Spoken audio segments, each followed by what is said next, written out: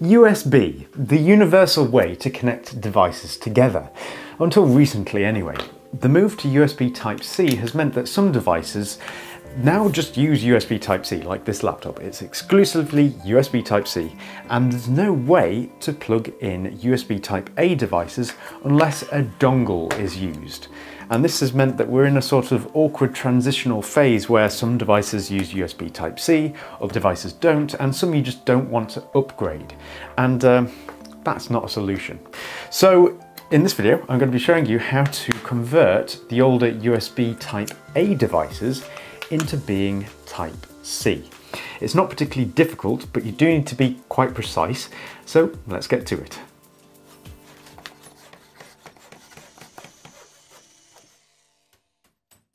USB has been around for well over 20 years and has had quite a few updates through its lifetime.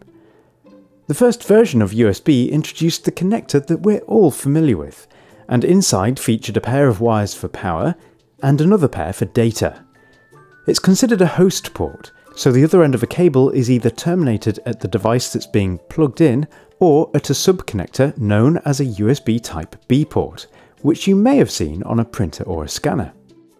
When USB 2.0 came along soon afterwards, it kept the same internal wiring configuration but increased transfer speeds by 40 times and introduced a couple of sub-connectors for connecting smaller devices. USB 3.0 on the other hand brought the first wiring change to the standard as it introduced two more data transfer wire pairs. This vastly increased transfer speeds again, and to maintain backwards compatibility, they tacked on additional sections to the sub-connectors so that devices could still use older USB cables, though at the cost of speed. So as you can see, it's evolved a lot over the years, and has become a bit of a complicated mess of different connector types. So in an effort to consolidate things, the standard has introduced a new host connector known as USB Type-C. It offers some nice advantages in that it's much smaller and can be plugged in either way around, as well as having some serious power delivery options. What's most interesting about it is that it can actually replace all of the sub-connectors too, and eventually most devices will have this new connector, regardless of whether it's a host or a sub-device, and for either charging or being charged. That's super practical and I'm looking forward to it, but at the moment, as I said, you will probably have a lot of devices that use any of the previous generations, so we're going to jump-start these older devices into the new era of USB Type-C. So the first device I'm going to show you how to convert is in fact a mouse. Now this is a fairly high-end mouse that was bought a few years ago and it still works fine to this day, except for the receiver is USB Type-A, which means I can't use it on my laptop without the stupid dongle. Now the manufacturer for some reason doesn't make a USB Type-C version of this receiver yet anyway, so we're going to convert it. Now to do this, the first thing to do is get to the PCB that's on the inside, which for a device as small as this needs to be done by opening up the USB plug itself. Now that we're in, you can see that the PCB is very small and has 4 copper traces on it.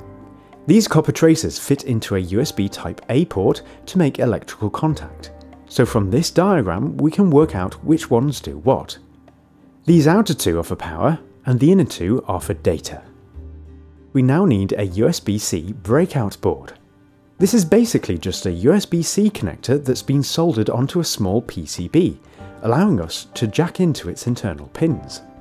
It's absolutely tiny and inexpensive, and you can find links to them in this video's description. As you can see, its own solder pads are labelled as B10, B11, A7, A6, A3 and A2. These labels correspond to various pins on the Type-C connector, and I'll be breaking this down throughout the video so that by the end of it, you should understand what is what. The first ones we'll look at are A7 and A6. These are for USB 2.0 connectivity, so are the first pads that we need to connect for basic devices like my mouse.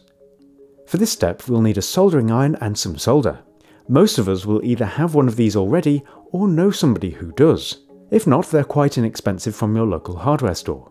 So the first thing to do is add a dab of solder onto A7 and A6, after which they're ready for us to attach some wires. A good source for this is actually an old USB cable, as most of us have plenty of these lying around. We can just use some wire cutters to open it up and pull out the little wires on the inside. As a general rule in the USB world, green and white are the data wires for USB 2.0 devices. So we can expose the ends of these, again with the wire cutters, and dab on some more solder. As A6 corresponds to data positive, it can have a green wire attached, while A7 needs a white wire as it's data negative. Going back to the mouse receiver, we saw by observation earlier that this one is data negative, requiring the white wire, while the other one is data positive, requiring the green wire. Now on the other side of the breakout board there are two more solder pads, one being labelled as G for ground and the other V for voltage. These are the power negative and positive pads, so we can solder a red and black wire to these, and again by observation work out which pads on the receiver they should connect to. With that done, it is in theory ready to test out, but first double check your connections so that you're sure it's done correctly, and as with everything, proceed at your own risk. Now in all likelihood, when you do this, you will be disappointed because nothing will happen and the device won't be detected. This is because USB-C requires the plugged-in device to tell it whether it is a host or a sub-device. And for some reason, the vast majority of USB-C breakout boards currently available appear to be configured to be host devices rather than sub-devices. This is all down to the resistance applied to a USB-C connector's internal pins A5 and B5. If their voltage is pulled up from the power lane through a resistor each, it will act as a host device. If their voltage is pulled down through a resistor to ground, it acts as a sub-device. Looking very closely at the board, we can actually see this resistor, and indeed it is pulling up power from the voltage pad. If we scrape away the trace for this to disconnect it, we can replace its function with a 5.1 kiloohm resistor going to ground instead. Now I actually used a 4.7 kiloohm resistor here, but despite this, it thankfully worked just fine when plugged in. The mouse works perfectly, and is now natively USB Type-C. Now having all the wires exposed with a PCB hanging off looks awful however, and would break very quickly.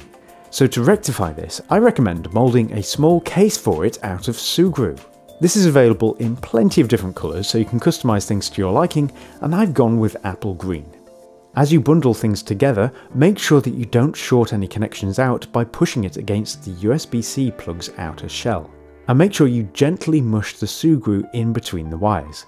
This will keep them safe and make it nice and robust once it's set into a hard rubber.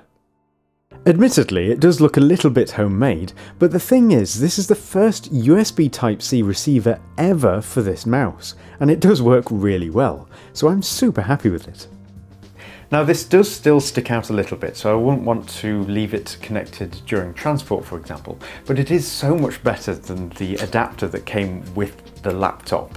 And even if you have a smaller adapter that hasn't got a wire attached like this one, in comparison it's still significantly smaller. So I would say that's quite a success and not bad at all.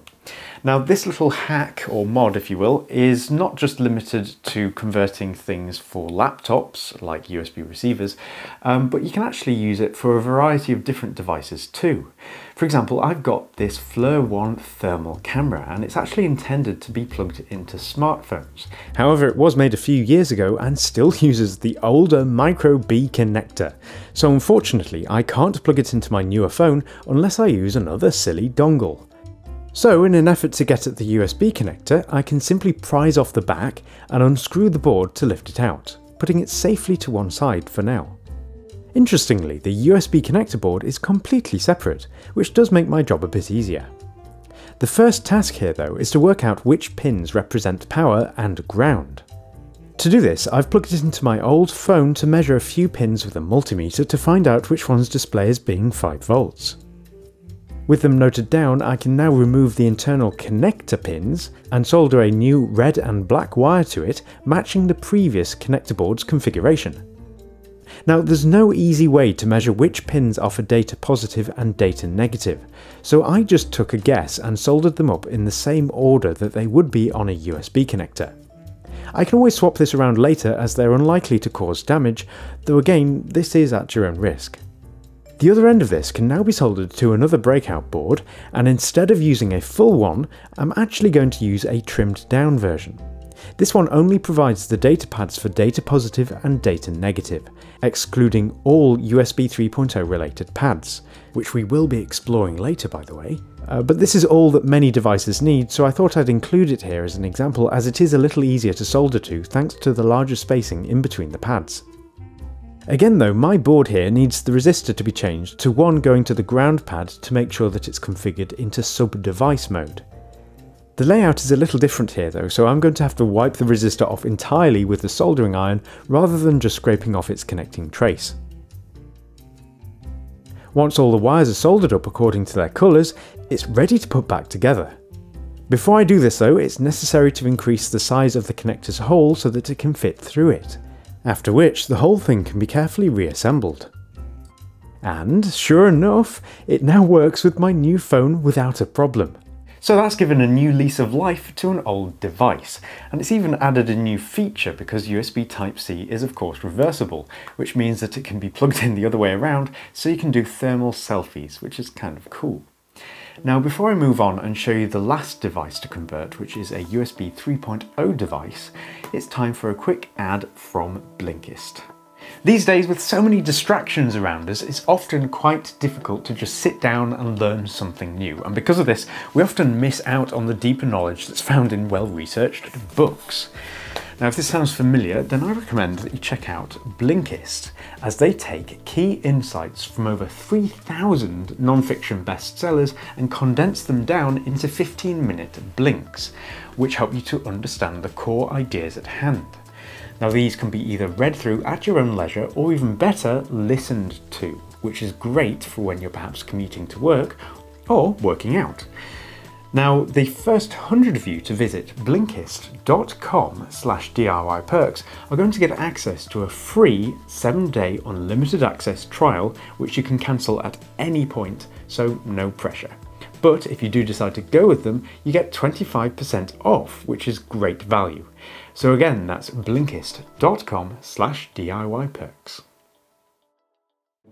Now the devices I've shown you how to convert so far, like the mouse and the thermal camera, they're all devices that warrant really converting, because this is an expensive mouse, or it was when it was first bought. It's still good, I like using it, so I don't really want to get rid of it and buy a new one. And same with the thermal camera. It works fine, it just needed a different connector. However, this third device, which I'm going to be showing you, doesn't really make too much sense because it's a USB 3.0 hub and card reader, and these aren't that expensive to buy as a USB-C version. And if you didn't want to buy a new one, you could always just use an adapter. Because being on a wire anyway, it's not too obtrusive. However, it is USB 3.0, so I'm going to be using it just as an example to show you how to convert a USB 3.0 device. Now the first thing to do is actually chop the end off. Now this might seem a little bit extreme, but it's the only way to access the wires, of which, as you can see, there are twice as many. This is because it has two more data transfer wire pairs, like I mentioned earlier, which are yellow and blue, and purple and orange. Everything else about this conversion is the same as the previous two. So after changing the resistor and soldering in place the power and data positive and data negative cables, it can technically work as is, although only at the slower USB 2.0 speeds. To get this thing running at full speed, we need to solder the extra wire pairs in place. As this is acting as a sub-device, blue-yellow function as super speed transmit, and purple-orange function as super speed receive. Basically, this means that purple goes to B10, orange to B11, blue to A3, and yellow to A2. Any open ground wires can be twisted together and connected to the ground pad. Now to protect all of this, an alternative to Sugru is to actually use two-part epoxy. This makes for a very strong casing for it, with a smooth finish. Again, this works brilliantly, and the USB 3.0 functionality allows for blazingly fast transfer speeds. A side note is that this will work off a USB-C phone as well, allowing you to plug in extra peripherals and storage. This really shows off how awesome USB Type-C is, and how it is definitely the future. So I hope you have success making your own USB-C devices. Now I actually really like the USB Type-C connection. It's way better than USB Type-A, and I'm looking forward to a time when everything is USB Type-C, so this isn't necessary. But until then, hopefully this video will bridge the gap. Now, a big thanks to my patrons who are supporting my work at patreon.com/DIYperks. You guys are awesome, so thanks a lot. And in terms of the next project I might do, at time of recording, we are in lockdown and a lot of people are working from home, and apparently webcams are in short supply. So I was wondering whether you guys want me to show you how to turn an old laptop into a webcam. As in taking out the module, not using the laptop, so you literally make the webcam yourself. Now it is something that I have covered in other videos, but I do wonder whether you guys would like me to revisit the topic and make specifically a webcam. So let me know in the comments below, but other than that, I'm Matt, you've been watching DIY Perks, and I hope to see you next time. Goodbye for now.